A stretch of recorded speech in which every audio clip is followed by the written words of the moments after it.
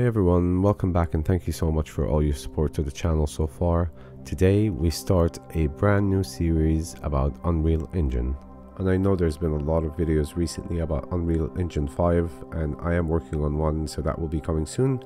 But for today we're going to start from scratch and we're going to start a brand new tutorial about how you can create your own first-person shooter game.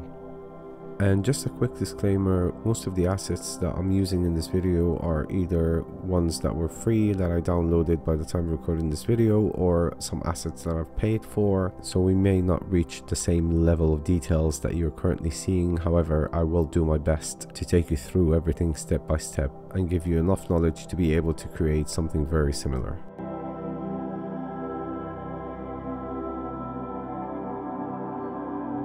So if you've never used Unreal Engine before, I will leave a link in the description for where you can download it. And what I would recommend is going for the creator's license to start with, as it is completely free to use and you can always buy the publishing license and pay royalties if you do decide you want to start selling your game. So once the editor has been downloaded, this is what you'll be greeted with. It might look a little bit different on your end, however it should look quite similar. What you'll need to do now is go to the library tab and find out which version you've got installed. Currently I'm running on the 4.25 version, so we'll launch that.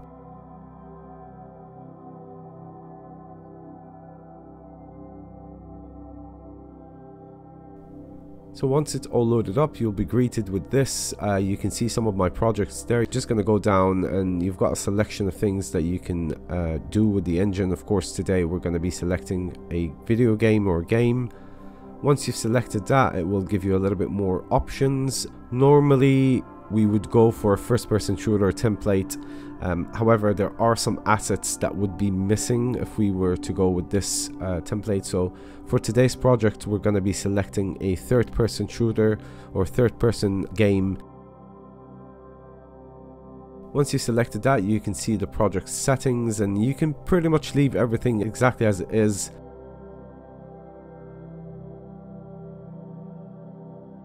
We're just gonna locate where it's gonna be saved and name the project, so we'll just name that one as a test project for now, and then once you're all happy with everything, just hit create project. And to keep things as simple as possible for this tutorial, I'm not going to go too much into the UI side of things of the engine. If this is the first time you're using it, then please just follow along and I will explain things as we go through the tutorial. I guess the one thing you'll need to understand is how to navigate through the main viewport, which is quite simple. It's exactly as you would using a mouse and a keyboard and gaming on a PC. So you use your mouse and the A, S, D, W keys on your keyboards to be able to navigate throughout your scene.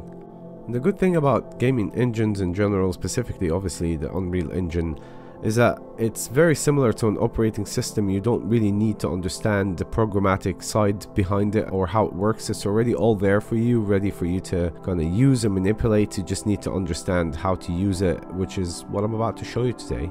Right, so the first thing we're going to do is change the camera from a third-person view to a first-person view. As you can see there, when I clicked on the camera, this is how the camera sees the actor, and so we're going to be changing that inside the character's blueprint. So we'll go to the blueprints folder and open up the third-person character blueprint. And if this is the first time you see blueprints, please don't be intimidated. It is quite simple actually, and I'm going to explain how it works. But for now, we're not going to worry about that. We're going to go to the viewport tab and do some changes there. So you can see your character there, and you can see the camera there, and we can click on the camera and position it directly where the character faces. However, we need to make some changes before we can do that, as soon as we're going to apply some changes, the camera position will change anyways. So the first thing we'll need to do is make that camera part of the character itself. So we'll go to the third person character properties at the top left and click and drag the follow camera and make it part of the mesh, so that the mesh will become the parent of the camera and that way they can move together. So the engine understands now that the camera is part of the body of the character.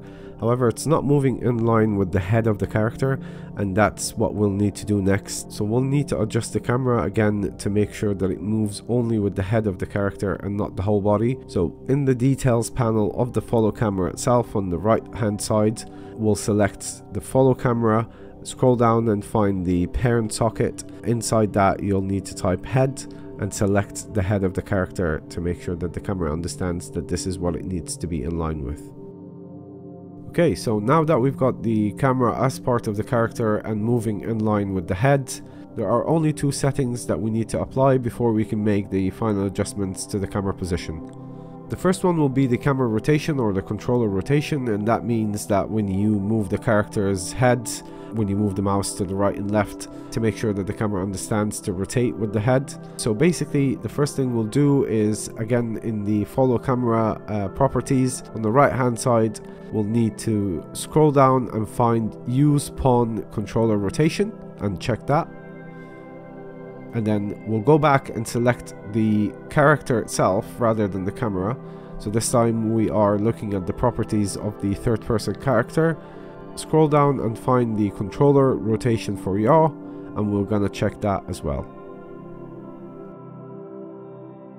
And now we're ready to make the final adjustments to the camera position. So using the keyboard and mouse, as I mentioned earlier, navigate around your character and just make sure to move the camera right above the character's shoulders and kind of like inside the head of the character to make sure that it gives it that first person perspective view.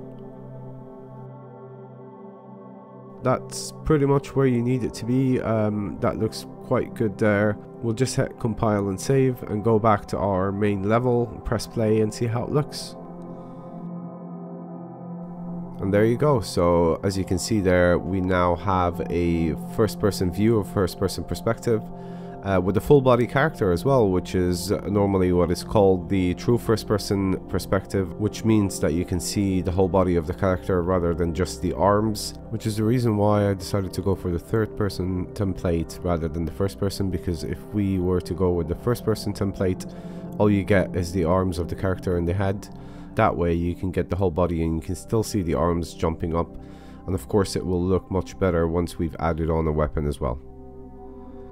Okay, so moving on, and now we're going to start setting up the health and armor bars for our character, which will require some simple coding, but it will be done through blueprints. So again, as I mentioned, if this is your first time dealing with it, it's not that complicated and you should be able to follow along and understand what's going on. So I've gone back into the third person character blueprint. This time I've selected the construction strip tab. And what we're going to do now is create some variables. So under variables, click plus, add a variable, and we'll call that one health.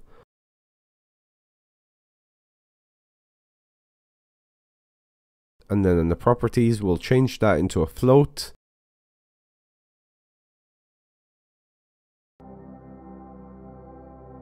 And then we go back and create another variable, call that one armor. And again, should automatically actually be a float. And you'll have to hit compile first before you can give it an actual value. So we'll hit compile and save, and then we'll give them a value of 1 each, 1 being 100%.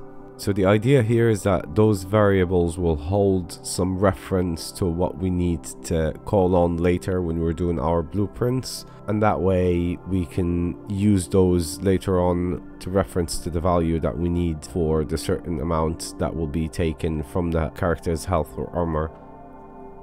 But for us to actually see this inside the game, we'll need to create something called a widget to be able to bring that to the viewport of the game. So this is what we're going to do now. We're going to create a new folder. We'll call that one FPS WID for widgets.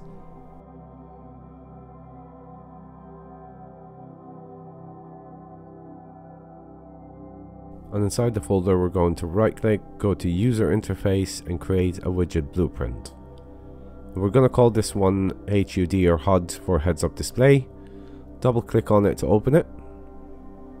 Okay, so that's our heads up display widget. We just need to add a progress bar for now, so this is what's going to act as the health and armor.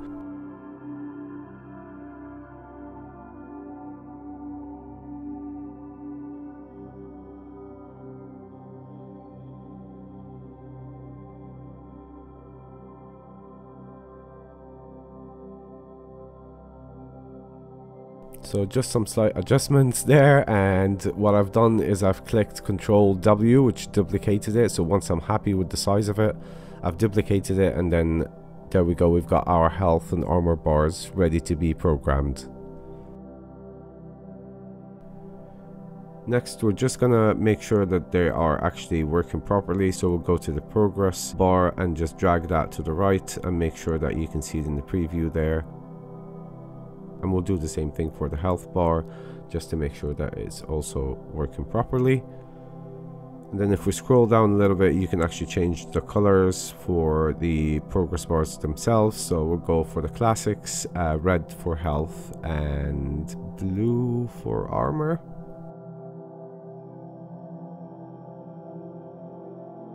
And if you'd like to be super organized, you can rename the progress bars in there to reference to them later.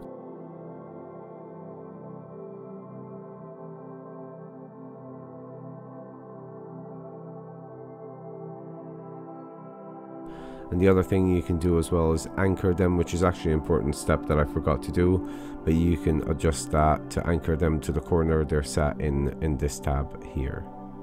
So now that we've got the visual side of it all done and working properly, we will need to set up the functionality of it. So what we're going to do is bind the progress or percentage of the bar to a certain functionality.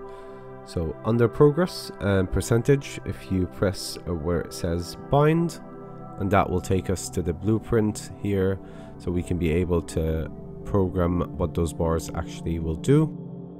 And the first thing we're going to do is drag out from where it says get armor percentage, and we need to cast that to the third person character. So type in cast the third person character and select that node there. And then as the third person character, we will need to get the armor variable. So we'll need to call back on that variable that we've created earlier. So type in get armor.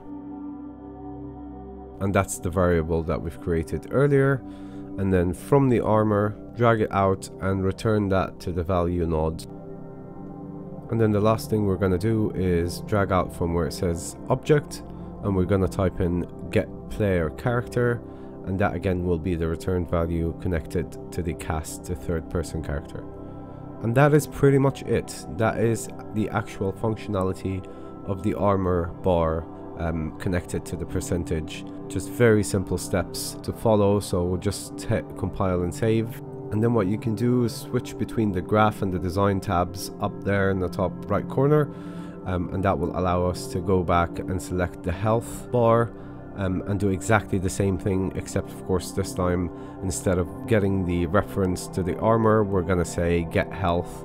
So we'll get the health variable that we've created earlier and connect everything together, compile and save, and that is it. You're all good to go. You've got the health and armor functionality and visual all set up and ready to go. And I'm just going to go back to the design tab actually, and I may as well just show you how to anchor those bars. So if you press on the bar itself, go to the top right, press anchor, and then you can select the corner that they want them to stay in. It's just a really good habit to make sure that things on the widgets, to make sure that they stay where they are in the game and don't end up moving all around the screen. And we're actually going to go and press play, and you'll notice that the bars are not actually there. So they're not actually showing on the screen, which is the last step that we need to do to bring them out for the player to actually see them. So that's what we're going to set up next. And by the way, if you do enjoy this content and you find it useful, I would highly appreciate it if you give the video a thumbs up. It does help me understand which content that I need to focus on, and it also really helps with the YouTube algorithm. But anyways, going back to the tutorial, what we're gonna set up now is something very simple, just to bring that widget, the heads up display, out onto the main screen for the player to actually see it. So to do that, we'll need to go back into the blueprint for the third person character. So go back to the folder and open up the third person character blueprint. Select the event graph tab on the top right.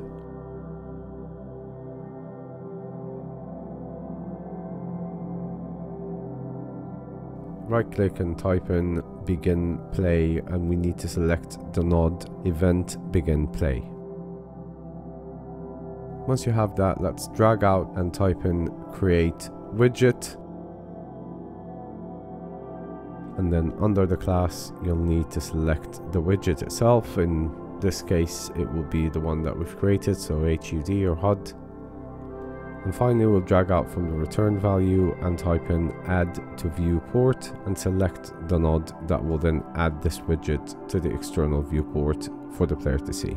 Let's compile and save, go back and hit play, and there you go. This is the player's health and armor showing on the screen correctly. I feel like they're slightly off though, so I'm just going to go back and make some small adjustments to make sure that they are 100% inside the border of the screen. And the other thing we're going to do as well, just to make sure that they are working correctly, is if we go back into the third person character blueprint and the two variables that we've created for the health and armor, and let's give it a value of less than 1, so we'll do 0.5 and 0.7, just so that we can see that the bars are actually filling up and down. Then you can see that the values are correctly working. You can see that the health and armor are not at a full value, which means that the variables are working correctly. But that brings us to the end of this tutorial, or this part of the tutorial.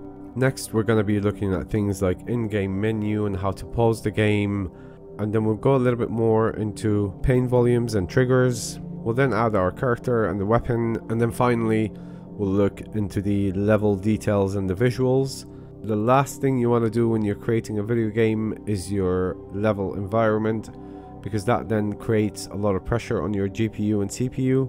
So you always want to start by getting all the coding for the game mechanics and logic and all the small visuals and details. And then the last thing you work on is your level design or level environment. But anyways, we'll pick that up in part 2 and onwards. For now, as always, thank you very much for watching. Until next time.